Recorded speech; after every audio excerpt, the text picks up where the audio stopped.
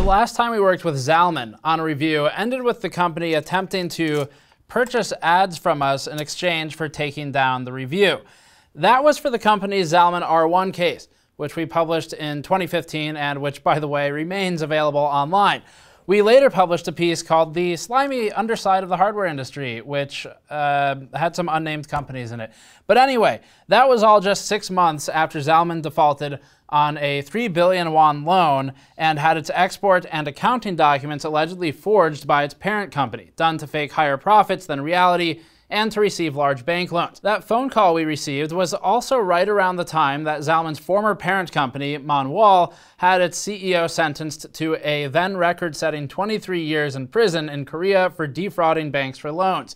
The parent company owed over $31 million in damages, folded, and left Zalman unsupervised to try and fix its reputation. Zalman apparently thought that the best way to do that was to offer a $500 ad purchase in exchange for taking down a review. So we swore them off and never worked with them again. And that review remains live to this day. In the time since, Zalman has apparently changed ownership. It's apparently changed PR and marketing people, and we're willing to give them another shot. So we purchased the CNPS20X from Amazon for $100.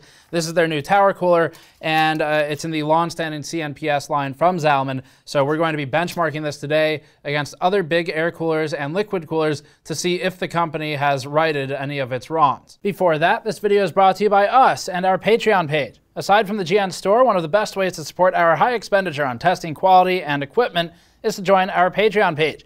We've been posting weekly behind-the-scenes videos lately to update our backers on developments at GN. You can gain access to our Patreon Discord, videos featuring other team members, and Patrons Ask GN videos at patreon.com/gamersnexus. The funding has been going straight into maintaining our testing quality. Learn more at the link in the description below. The last time Zalman emailed us was in 2019, and at the time, it was after a lot of changes apparently in the company. They asked us if we would work with them again on reviewing a product, and we gave them an extremely firm, no, screw off. And later we learned that the company had gone through a complete restructuring. So it's hard to, actually it's impossible to ignore Zalman's past history, and we won't even try, because the company was one of the shadiest, slimiest possible companies to work with in the industry at the time. I mean, look at their legal history. Their parent company was dragged through the court system to sort of prove all of that. So anyway, they've gone through some changes. We'll see if they've actually recouped things today. This is the CNPS20X. We've got a lot of thermal testing on this one today. We ran it through our whole normal suite, including the new CPU testing methodology we have for coolers. So if you want to learn more about how we test CPU coolers, you can check our previous review videos or our article on CPU cooler testing methodology. We're just going to do the numbers today, in addition to talking about the marketing and the installation process of this cooler, just like we did recently for the Arctic Liquid Freezer 2, which will be included in these benchmark charts as well. If you try to research the Zalman CNPS20X, you might search for something like, quote, Zalman CNPS20X on Google, which brings you to a helpful not found page. You might next try to go to zalman.com/en, click on CPU coolers, and then click on the CNPS20X, but you'd be a fool for doing so because that link is also broken. Eventually, we found our way over to the page for the new cooler and read through the marketing. This cooler's primary feature is its inclusion of copper-colored fins in the center, more for marketing than anything, and its next most prominent feature is the fan design. We're not 100% sure if those fins are copper because they don't mention it explicitly on the marketing page, but they at least look that way, so it seems reasonable that that'd be a marketing push. The company claims that the cooler uses, quote, reverse direct touch heat pipes, also known as nickel-plated cold plates, which makes extraordinary claims of a, quote, 20x increase in cooling performance.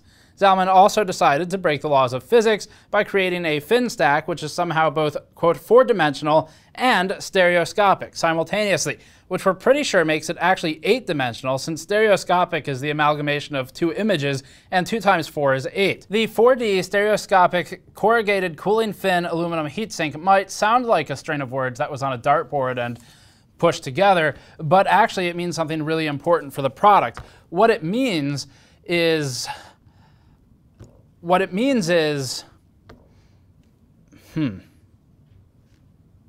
Moving on, the next marketing point pertains to Zalman's fans, which it says, quote, minimize vibration and noise by implementing biomimetics. showing that Zalman's marketing team dove just as deep into the thesaurus as Manuel did into other people's pockets. Biomimetic is defined as, quote, relating to or denoting synthetic methods which mimic biochemical processes, which Zalman applies to its fans. Zalman says that it, quote, applied biomimetic technology with the motif of spider legs, claiming that the large amount of plastic obstructing the intake and the lack of a frame is used to minimize vibration. We'll test that in our benchmarks today as well. Finally, we'd be remiss to leave out the emphasis on LEDs. Zalman says it best, claiming, quote, RGB LEDs utilizing the straightness characteristic of LEDs are placed in the housing to realize a distinctive LED pattern. Our testing uses a standardized thermal paste for fairness and accuracy, but Zalman also includes a tube of thermal paste that it markets to be, quote, a superconductor, but we'd assume not that kind of superconductor. Either way, Zalman's chart is confidence-inspiring because its scale starts at 14 and ends at 27 degrees, and each line on the chart is a 1 degree increase, causing a delta of 1 degree Celsius to look ginormous. Although Zalman's marketing might look overly complicated for the product, the only thing that's more complicated for it is the needlessly complex installation procedure for the CNPS20X. The Zalman CNPS20X requires 26 individual pieces of hardware to install to the motherboard.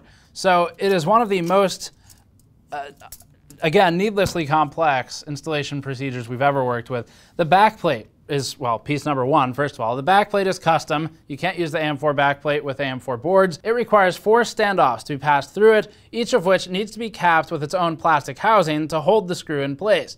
Once this is done, a piece of rubber has to be installed on the backplate to prevent it from creating a potential direct short on the back of the motherboard. The next step is to install 4 washers on top of the motherboard, then 4 screws, then 2 supports, then 4 screw caps, then the cooler, then 2 spring-mounted tension screws, and then you're mostly done other than wiring up the fans. This is, again, the most convoluted solution possible for a simple air cooler. Fortunately, you only typically have to install a cooler once, so it's only going to be inconvenient and annoying one time. That doesn't make the design less bad, but it certainly means it has less of an impact on the overall review. What we really care about is going to be the performance. The first test is our 35 dBA noise-normalized test on the 3950X, which is about a 200 watt heat load. For this one, coolers are left completely stock, but the CPU and the bench are controlled heavily. This includes the stock original fans on the cooler, except they have their noise level adjusted to meet a uniform 35 dBA across all tested coolers. The system is completely controlled for all voltages, frequencies, and other parameters, as is ambient temperature and the room. Between the 35 dBA test, the 100% speed tests, and the 2 CPUs we tested on, and the auto tests we did, the Zalman cooler has undergone about 26 test passes, one for each piece of mounting hardware to install the cooler. Here's the first chart. For this one, the Zalman CNPS20X at 35 dBA matched the performance of Noctua's NH-D15. The 2 coolers are within 1 degree of each other, and that's within our 1 degree of error. The Zalman unit, in spite of all of its marketing trying to make it sound questionable, is actually not bad from a pure CPU cooling performance standpoint. It's not able to break away from the rest of the large air coolers, but it's not also getting dragged along the ground like the Corsair A500, which is overly expensive for its relative performance and also loud when it's maxed out. The Liquid Freezer 2 is our chart topper here at 52 degrees and posts a 5 degree advantage over the CNPS20X or the NH-D15 at a similar price to both. So far, the CNPS20X is doing okay. It's not some miraculous cooler that leads the pack, but it's also not a meme.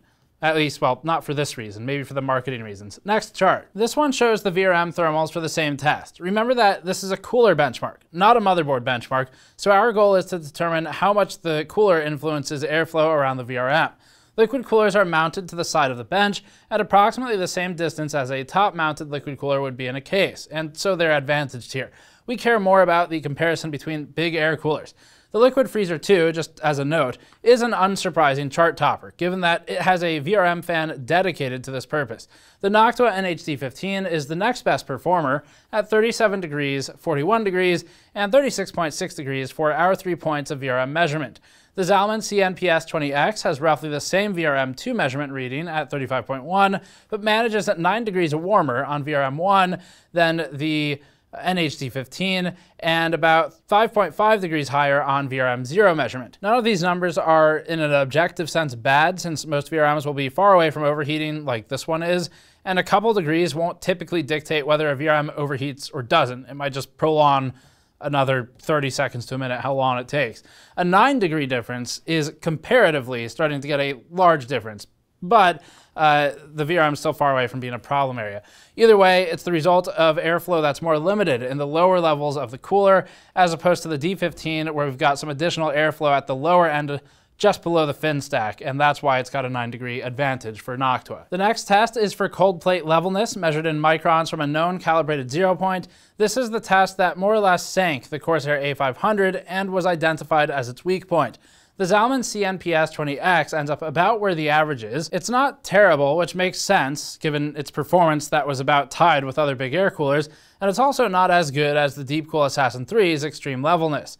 The median is about 11 microns for the Zalman cooler, whereas the median for the NH-D15 is about 7.5. The NH-D15's max value is about 27, as compared to the CNPS20X's 20 microns. The next test is for the 100% fan speed benchmark on the 3950X. This is more useful if you plan to plug the cooler in, let it go to max speed, and leave it alone. This test allows the fans to run as fast as they can, which means we're no longer controlled at an equal noise level. Anything with louder fans will generally increase in rank, but some are disproportionately loud to the outcome. A dichotomous example of this would be the EVGA CLC360 juxtaposed with the Corsair A500. The A500 runs at 51.1 dBA, but roughly matches the performance of the 43.9 dBA Noctua NH-D15. The EVGA CLC360 wins in a technical sense, but is absolutely unbearable at 60.4 dBA when left to full fan speeds. Zalman's CNPS20X runs about 54.4 degrees over ambient, putting it alongside the Assassin 3, which runs at an equal noise level and about the same thermal performance. It's alongside the D15 as well, which is 1 degree warmer, but at a lower noise level. The liquid coolers, somewhat unsurprisingly, are allowed to run away with the game.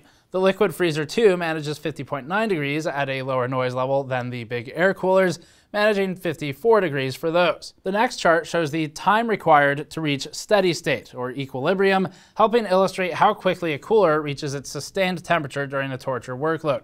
The liquid coolers can go about 5 minutes before max, while the air coolers all cluster around 90 to 100 seconds, at least so far. The Zalman CNPS20X is outdoing the NH-D15 and Assassin 3 by about 10 seconds here. That's not a massive gain, it's 10 seconds. It's not like this is an abstract measurement, that's just time, but it is a noteworthy and a measurable one, and it's advantaged here. We'll cap it there for the benchmarks. A couple more things about this. So on the positive side, the performance is actually, it's about average. Not in a negative way, it's about where the other large air coolers are. It's within 1 degree of the Noctua NH-D15, which is within our acceptable error and variance. It leans towards being a bit better than the D15, but not more than 1 degree Celsius, and even that begins to be a bit questionable. So what we can definitively say is it is approximately the same as the NH-D15, and even if it's objectively better by 1 degree, you're talking 1 degree. The Assassin 3 is another cooler that is actually, we like it in terms of air cooling performance. It's good, but it's another one where they had some lies, like just straight up lies in their marketing. Not even just over marketing or misrepresenting, but just literally lying about the product. We have a whole video on that. Now, the Assassin 3 is still a good cooler, and so that they fixed their marketing materials on websites, it's gotten back to being accurately represented today, at least. So anyway, the marketing is one thing, and unfortunately Zalman, much like Deepcool, is making its product look stupid with marketing that is just overly bombastic and making things up too much. So the cooler is objectively average, and if you really like the way it looks or something, and you don't mind the noise testing, the thermals are about where you want it, and you prefer how this looks over the D15 and the Assassin 3, and you don't want a liquid cooler, then it's fine. And you shouldn't really, in terms of performance, feel bad about buying it. So Zalman has marketing they should probably tone down because it's making their product look silly, but a product which is actually okay. And maybe the company's turned around on the not being quite so slimy side of things, but time will tell about that. We obviously still have a tainted relationship with them because can you blame us? Anyone would. If you've gone through basically being offered money to take down a review is like the biggest possible violation of our ethics. And so that offended us greatly, and we never worked with them again. And it took this long to come back to trying it out. Time will tell if Zalman has moved on from that, but the product is okay. Couple more things to mention about it. The fan mount, we actually do really like. So it's kind of a brilliant fan mount system. It's really simple mechanically. It's something anyone could do if they wanted to, but they do have a much cleaner mount than some of the other companies with bigger coolers. Noctua is included. It's not that great, really. And the Assassin 3 is also not great. So they've done well with the fan mount. It's two brackets that hook in with much more security than the others. So we did like that. Downside to mention is there is some vibrational noise and sort of like a resonant hum in the fin stack with the fans at higher speeds or at certain RPMs anyway. And it almost sounds similar to a fan lightly clipping a cable, which is not what was happening here, but it's a slight resonant vibrational noise, and it's annoying at the higher RPMs. We don't know whether it's a unit-to-unit thing or whether you just need to run it at an RPM that's different than where it had, like slightly lower, but that was one of the downsides to note on the noise front. At $100 then, it's about the same place as every other large air cooler on the market. Most of them are in the 90 to 100 range. The Arctic Liquid Freezer 2 is objectively superior by 5-6 degrees, depending on the test, and it's got the benefit of VRM cooling, which, depending on what you're doing, might not really matter. It's liquid. Some people don't like that, but if you want something that's just objectively better and you don't mind liquid, it's the same price. You should buy that versus pretty much any of these as long as it fits in the case. If you don't like liquid, and we discuss the ups and downs of it in other videos, then your choice is Assassin 3, D15, or this. Just buy whichever one you think looks the best. This is a pain in the ass to install, and it's got some other small issues, but you know, product's fine. So that's it for this one. Hopefully Zalman can stick with making reasonable products, tone down the marketing, and not be incredibly slimy and you know, having a parent company that does illegal things again. They'd be in a much better spot. So we'll keep an eye on them and try more stuff that they make if they can stick to a new philosophy of acting legally. So that's it for this one. Thanks for watching. Subscribe for more as always. We bought this ourselves, so if you want to help fund our testing on things like this, you can go to store.gamersnexus.net and pick up shirts, a mod mat, whatever you like, or patreon.com/gamersnexus, where we've got some extra videos. Thanks for watching. We'll see you all next time.